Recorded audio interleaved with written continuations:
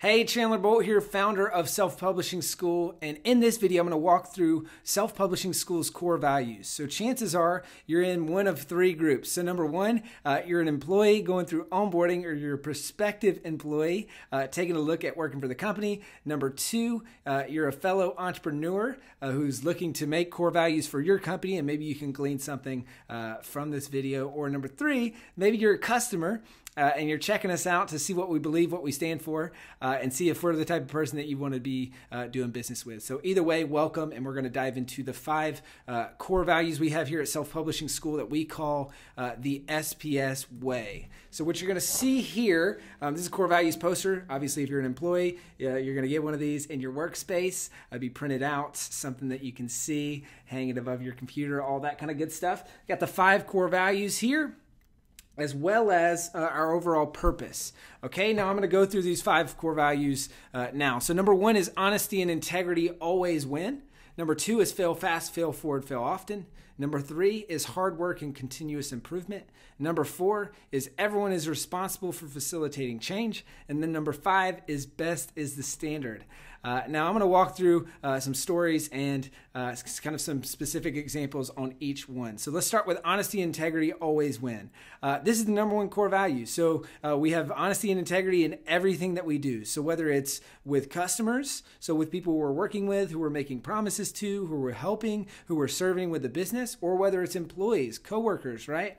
And the commitments that we make. So above all else, we will be honest and we will be in integrity with our commitments. And that's always going to win, even when it's painful, even when it costs the company money, and even when it makes you look bad, because you have to make sure that you're being honest. You know, sometimes it can be painful. Sometimes it doesn't always help the bottom line. But we want to make sure that we're honest and we have honesty and integrity in everything that we do. Now, a couple specific examples. So obviously in our commitments and our promises and our marketing, in our guarantees and all those things, but then also, and this is kind of a secondary meaning to this, is integrity with our commitments to each other. So internally from employee to employee. So that means if you set a meeting and you say that you're going to be somewhere, you need to be there on time or early. It also means if you say you're going to get something done by a certain time, that you need to have integrity and live up to that commitment. And we're counting on you to deliver on that commitment. Our customers are counting on you to deliver to that commitment. Or if you can't make that, to reassign or recommit to something. You know, you have to break that commitment, but you're very clear about it. You let people know ahead of time that you're going to have to break this commitment, rather than just no-showing a meeting or letting that, saying, hey, I'll get this to you by Friday, and then it never shows up. That's not the way that we do business. If you say that you're going to do something, you do it. You have integrity with those commitments that you make. Now, one of the quotes that my dad taught me growing up that always stuck with me is that relates to this core value is he said, it takes a lifetime to build your reputation and a second to ruin it. All it takes is not being honest or not being in integrity one big time, and you can totally ruin this reputation that you've built over a long period of time. So that's number one. Number two, fail fast, fail forward, fail often. Now, I'm a firm believer, this is a big personal belief of mine, that you cannot learn without failing. Now, a lot of people are hesitant to fail, and they don't want to look bad. They're scared of looking stupid. And this is actually probably one of the biggest adjustments when people adjust in the Self-Publishing School team, is they realize just how much we mean this. Because a lot of companies will say, yeah, go ahead and fail. We encourage that. But then you fail and you get reprimanded, or you get like the hammer brought down on you for screwing something up. For us, we'd rather you fail and be decisive than freeze up and not make a decision.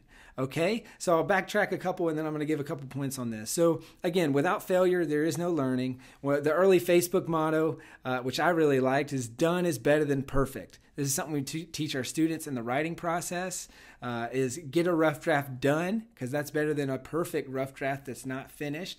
The same goes for tasks. The same goes for assignments inside Self-Publishing School. So done is better than perfect. You cannot learn if you don't fail. So I've had tons of failures in my life, and tons of failures, especially in my entrepreneurial journey. So I believe that's the only way you learn, because when you fail, you get feedback. So fail fast, fail forward, fail often means making decisions versus freezing up, and not being afraid to fail. So we test things, and those tests fail all the time. But if you get into the company and you're making decisions and you're failing a lot, then that means that you're going to learn faster than anyone else, and that means you're going to grow personally, professionally.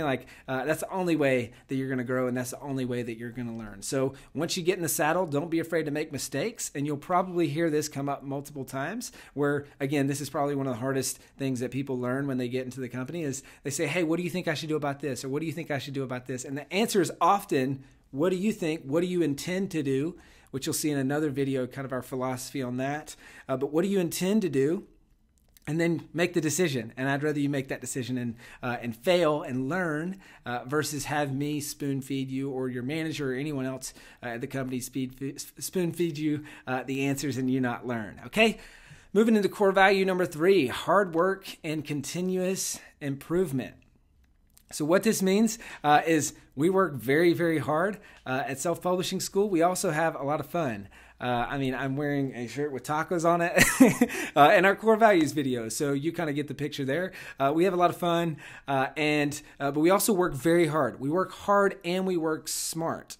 Okay. Now, this is not the kind of place where, we're just working to punch the clock. We work until the job gets done. So a lot of times that means 50, 60-hour weeks. But that also means when we're off, we're off. So it's kind of a work hard, play hard environment where we're going all on. But then when you're taking vacation, any of those things, like you're expected to fully disconnect so that when you're on, and when you're off, you're off. And then for the continuous improvement piece, we are always making things better. So whether it's you personally, whether it's professionally, whether it's our products, whether it's our marketing, whether it's anything that you're working on in this team, we're going to be making it better. And the moment that we stop trying to make it better is the moment that we throw in the towel and we just quit. Because if we're not making things better, and it's my belief, if you're not growing, you're dying. So we're constantly improving things and we're working hard at that. Number 4, everyone is responsible for facilitating change. One of the things that drives me crazy is the quote, "Hey, that's just the way we've always done it." You'll not find that here, and that's why we say everybody's responsible for facilitating change. Because if you see something that could be done better, you're responsible for changing it, or you're responsible for, at a very minimum, screaming loudly or raising your hand and saying, "Hey, there's a better way to do this." So it's very easy to get caught up in, oh, maybe someone else can fix this or maybe someone else can make this better.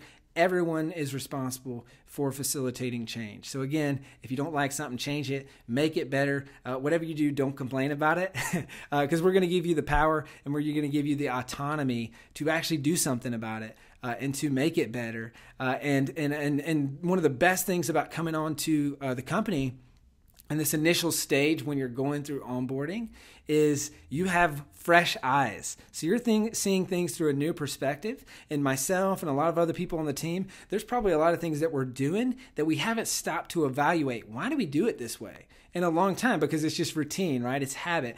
And you coming onto the team, obviously, if you're an employee or if you're one of those 3 groups, if you're coming on the team, then you have fresh eyes, and I want you to point out just every possible time that you see something that could be better, and we'll work with you, or we can assign that out to someone else to make it better. So everyone's responsible for facilitating change. And my favorite story on this is I was reading an Elon Musk biography. They were talking about Tesla. They had this big important project, this big important deadline, and they were just working around the clock. And if you know anything about Tesla or about Elon Musk ran companies, they work very, very hard. It's kind of like Self-Publishing School, except even more extreme.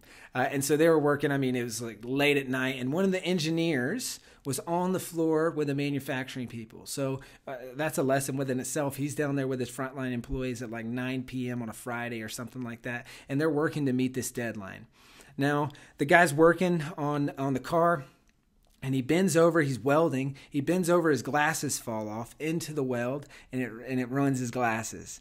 Now, he doesn't have an extra pair of glasses. The guy's pretty frustrated. He's been working hard. He's a little bit burnt out, and he just starts, I think, either cussing up a storm or just complaining or something like that, right? And little does he know that Elon Musk is around the corner, and he hears him. Now, the next day he shows up for work, and he gets a slip from his assistant. Now, this is not a firing slip. It was actually a slip to get LASIK. Pretty awesome, right? Now, what does that have to do with this? Everyone is responsible for facilitating change. Well, if there's something in your way, we need you to let us know, because I just love the fact that he did that. Elon said, hey, this is in my people's way. I'm gonna pay, and I'm gonna get it out of their way. So I'm gonna facilitate this change for them, and I'm gonna de-hassle and kind of give them a clear line of sight that they can work towards. So I hope to be able to do that for you. I hope that your manager is able to do that for you. And obviously, we can't do it unless you help us do it for yourself by just bringing those things to our attention. And that's really important, that we facilitate change and make things better. Now, you're going to notice all of these kind of interweave together, like everyone is responsible for facilitating change, directly relates to continuous improvement. There's kind of a lot of a mix here. Moving into the home stretch, this is the final core value, the fifth and final core value. It's best is the standard. Now, what does this mean? Well, it means a couple things. And number one is that we are the best in everything that we choose to focus on. So we're not going to go into a vertical. We're not going to create a product. We're not going to create anything unless it's the best. And so if we create a blog post, it should be the best on the internet for that topic. It should be the best post on the internet.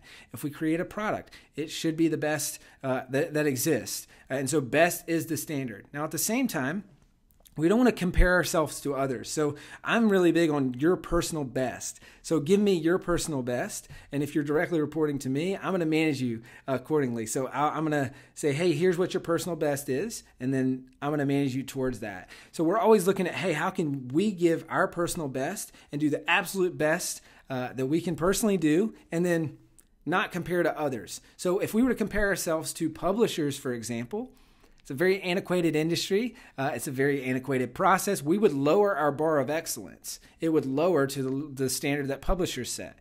If we were to compare ourselves to other internet marketers, we would lower ourselves to the standard, because a lot of those folks don't deliver and don't perform to the standard that we do. So we're all about, hey, finding our personal best and delivering to that standard. What's your personal best? What's the SPS personal best? And that's the standard that we're going to set. That's the standard that we're going to work towards. And one of the team members recently had a revelation, which I thought was pretty interesting, which was that standard is always rising, because if we are continuously improving, then we're going to continuously raise the standard. And also our competitors are going to rip us off, and then we're going to have to keep raising the standard, right? So that's a never-ending quest towards continuous improvement, which obviously is one of our other core values. And the final story I'll give on this, and then I'll wrap the video, is when I was growing up in high school, and I'd get a report card, and I'd bring it home to my parents, and this was kind of what it really set home for me. So I'd bring it back, and maybe sometimes I'd have some B's and C's, right? And my parents were a little bit strict, and I'd bring these grades back, and they'd say, what's going on here? You got some B's and C's. What's going on with that? And I'd say, well, hey, so-and-so, they had C's, and their parents not mad. Why are you so mad at me? What's wrong with this? And I just remember my mom and my dad saying, I don't care what their parents said. I don't care what their parents are holding them to. I know what your personal best is, and this is not it. So I don't care what anyone else is doing. I don't care what anyone else made on that test. This is not your personal best. I know that you didn't give this your personal best. Therefore, I'm not happy. All right. So I will be happy even if you get C's, and I know it's your personal best. I'm going to be happy with that. But if you're not giving your personal best, then I'm not going to be happy. So that's kind of a story that illustrates this core value. Best is the standard, and that's what we strive for. Your personal best, and then our personal best as a company. So there you have it. Those are our 5 SPS core values. You memorize them. You'll know them by heart if you're on the team. Number 1, honesty and integrity always win. Number 2, fail fast, fail forward, fail often. Number 3, hard work and continuous improvement. Number 4, everyone is responsible for facilitating change. And then number 5, best is the standard. Now, you're going to get hired on these. You're going to get promoted on these. You're going to get publicly or privately recognized on these. You're going to get reprimanded based on these. You're going to make decisions based on these. So obviously print out your core value poster. This is going to be top of mind, and you'll see in Slack or anywhere that we're communicating around these core values to make sure that they're always top of mind, and they're kind of like the North Star for our decisions and for us as a company. So if you're an employee, family. I'm excited for you to live out these, and we already recognize that you do. Otherwise, you wouldn't have been hired in the first place. But keep these, print it out, that sort of thing. If you're thinking about working for us, then hopefully this is exciting for you and these are values that you have. If so, then I think you'd be a great fit here. If not, then probably not. Actually, definitely not. And then obviously, if you're a customer and this is something that's important to you, is that the people that you work for or work with share these values, then hopefully we'll be able to do business together. And then if you're an entrepreneur, I hope that you found this helpful. And so you can kind of create your own version of core values for your company. Obviously, they won't be ours, but they'll have a unique flavor for you. So I hope you found this helpful, and I'll talk to you soon. See ya.